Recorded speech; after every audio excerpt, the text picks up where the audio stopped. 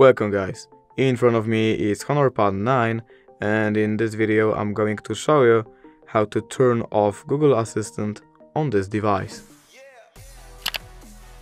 So firstly, to do this we have to open our settings and we have to find Google option, and it's right here. Now we have to scroll down a bit and click on the settings for Google Apps, search Assistant and Voice, and here we have to choose Google Assistant. Here we have to scroll down a bit and we have to click on General option right here. And to turn off Google Assistant we have to click on this icon right here and click Turn Off. And basically that's it. Thank you guys for watching. Bye!